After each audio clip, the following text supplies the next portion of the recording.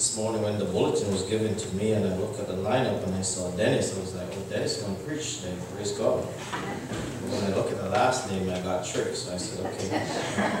I'm thankful that he's given the mini sermon today for all of us, all right? Amen. Yeah.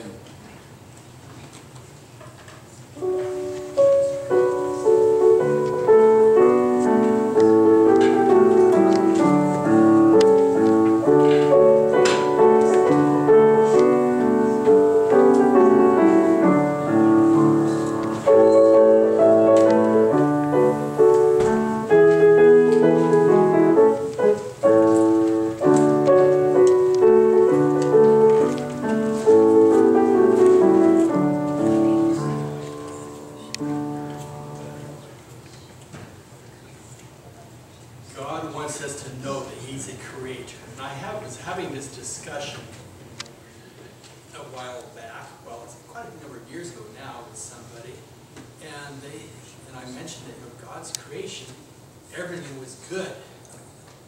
And she said, not everything. And I go, yes, it was. God said it was good. He goes, He says, I can explain myself with just, I don't want to swallow it. You have to. Okay. He goes, I can just tell you the reason it's not good with one word: mosquitoes. And I kind of laughed and I go, well, you know, I might have a little point there. You know, why, you know, even after the creation, you know, at the flood, I didn't know it swamp. It was 2 mosquitoes. But didn't happen.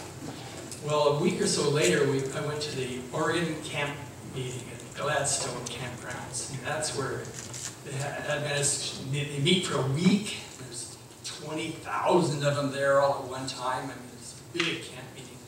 And I was talking to a girl named Sherry, and I was kind of telling her that story, and she goes, oh, well, she's not right, because it's not good, but not from mosquitoes, spiders. And I go, what do you mean? And so she told me this story, that she was afraid of spiders. She never, ever knew of a time, even when she was really tiny, she wasn't afraid of spiders. And it wasn't that, ew, yuck, I just step on it kind of a thing. This is a, get me out of the room kind of a fear. And when you're young, you know, it's kind of okay, you know, you do that, but people, you know, adults kind of think it's funny or cute or something, because they know you'll grow out of it. She didn't. She didn't grow out. In fact, it got worse. And she went through school, and she just kept getting worse. She went to college, and she goes, and she was a really pretty young lady, and she went to college, and she had these standards for dating. And one of the things was you could not tease her about spiders or being afraid of spiders. Oh, so everyone else knows. It's called arachnophobia. Okay, but I'll just call it fear of spiders. That's what it is. Well, that was fine, but you know, you couldn't tease, and if you ever teased her, she would never go out with you. And she was pretty. Well, that wiped out elementary school and high school. She never went on a date. College, no one knew her.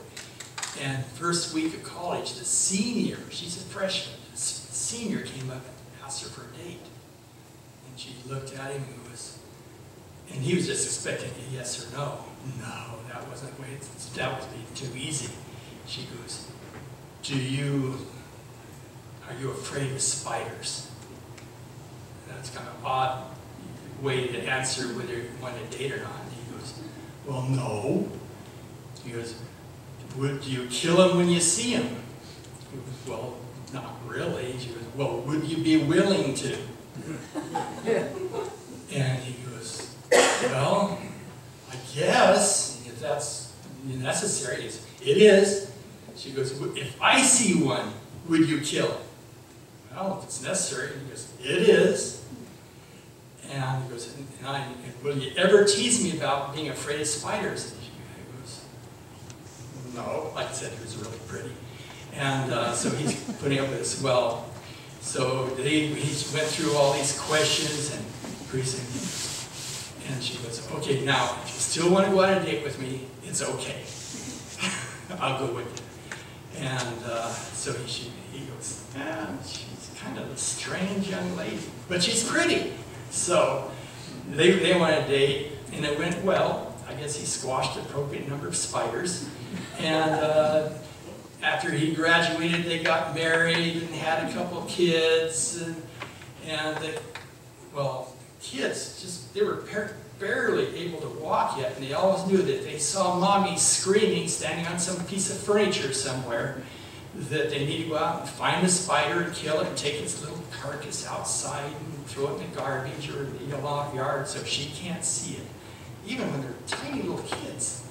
So, and that's what they did. Well, they got big, and they went to college. Well, now it got complicated. She had to get the neighbors involved, because if she was in the house and she saw a spider walking out of the house, she was in the house until that spider was dead. If she was outside and saw a spider in the house, she was outside until the spider was dead. And they had put special screens up, even permanently taped some of the windows shut in the house so spiders couldn't get through the tape, because they don't have opposing thumbs, so they can't peel the tape off. So, and it just went on. Well, when her children went off to college, she got another job, and it was working. Everything's working out. Her husband was a pastor. I can say that. Her husband was a pastor. Probably prayed for her often. And one day after work, she's coming home, and she did some shopping. She had 2 big bags of groceries in her hand, in her arms, as she walked up to the door, and she got the key working, and she walked into a spider web. And she was already screaming and running back to the car before the grocery bags even had a chance to splat on the floor. And she ran back to the car, and then she realized that she couldn't run away because the keys are still in the door. And as she was running, she felt it, and it was in her hair. And she hit herself in the head, and it was big. It was like the size of a small dog or something. You know, it was laying eggs, and they were going to hatch pretty soon. And she's getting back to the car, and oh man, it was terrible. She's screaming, and finally she kind of calmed herself, and she didn't have a key, but they had a hide key in her car, so she's fumbling around. She got the hide key, and she stuck it in the door, and she unlocked the door. And it was a car where you could unlock the door, but you couldn't start the car. And they lived out in the kind of country, so there's only 3 houses close by. And she beat on the doors, and no one was home. And she had to sit in the car, knowing that spider is either in her hair. In fact, she actually reached up and grabbed the mirror and broke the mirror off the windshield to look to see where that spider was. And she realized that either it was smaller than she initially thought. It wasn't the size of a small dog. It was smaller than that. But she couldn't find the eggs, and she couldn't find the hatching spiders in her hair. She couldn't find any of that. And she goes, oh no. She goes, what am I going to do? Well, her husband had a late meeting, but he finally got home and saw her out in the car, and he knew what's going on. And he goes, where is it? He goes, it's in the house. If you can't find it in my hair, it's in the house. So he went through her hair, went through the car, because she was in the car, it wasn't there, so he went through the house. Finally in the morning, several hours later, he found it behind the bookcase in the living room. And so then they could go in and clean up the mess all over the front where the eggs and the milk and everything splattered all over everything in the front step. And she realized she has to do something. She prayed, and a plan came to mind. Oh, thank you, Lord, I have a plan. She called a pet store. Do you have spiders at the pet store? And they go, yes. And he goes, Now, are they in cages, or are they just hanging around? And she goes, they're in cages, they're secure. She goes, can I come down and look at them?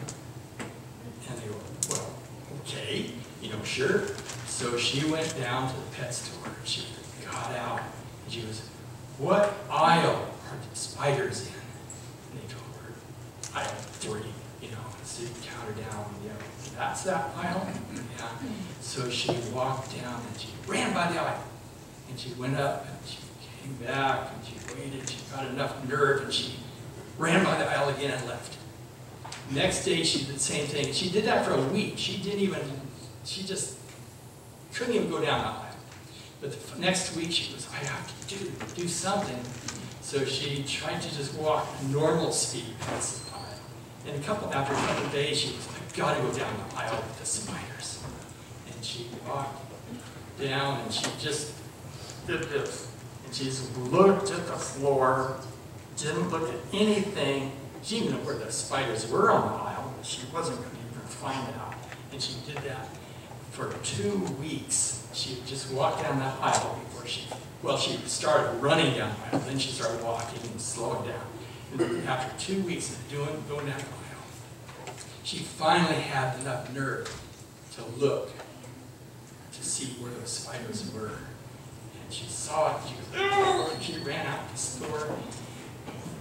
And it just went on, week after week, and finally she was able to stop in front of the spiders and look at them. Just look at them. And they were in cages. I mean, it wasn't like they're running around on shelves or something. They're in cages.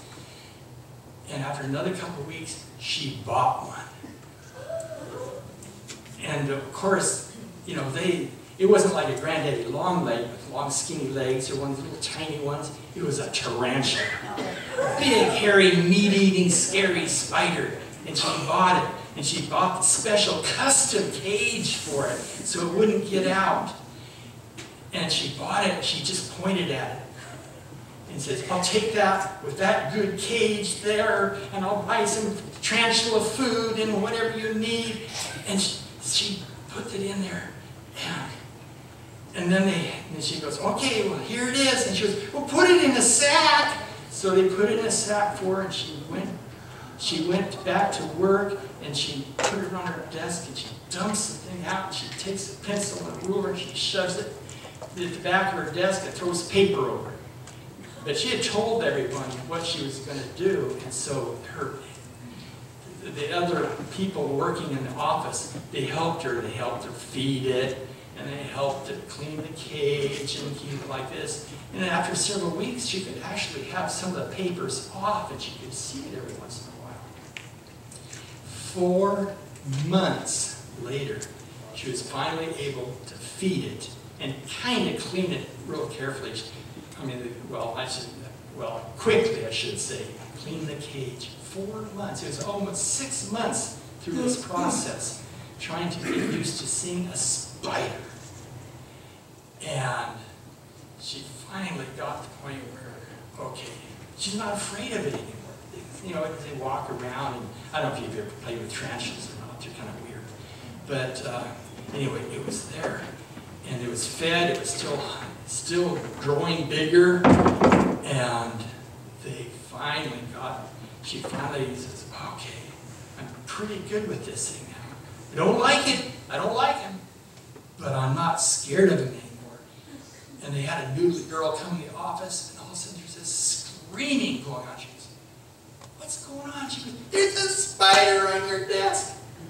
And she goes, oh, and she grabs a cage and goes, there's nothing wrong, it's just a spider. It's trapped. Like this, and she realized that she was over her fear. And she didn't keep the spider after that. She took it back to the pet store and says, here's the spider. She didn't take it home. It never got home. But she'd gotten over her fear. Now in the Bible, there's hundreds of verses about, fear not, don't worry, put your fears away, I'm with you, all these promises, because God knows that we all have fears of some sort. But you know what? With every fear that He's given us, He has a plan, just like He gave Sherry a plan to overcome that fear. He's given us a plan.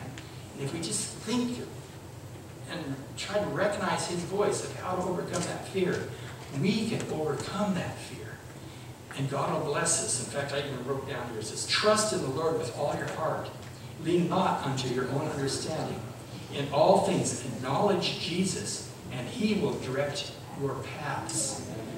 That's a promise that if we have fear, he will direct us in some kind of path to overcome that fear so we can have a better relationship with him and so he can show more love to us. Okay, let's bow our heads. Dear Jesus, we all have fears. Come into our lives. Give us the plan to overcome those fears so we may love you more and be more grateful and praise your name. For Jesus' sake, amen. Amen.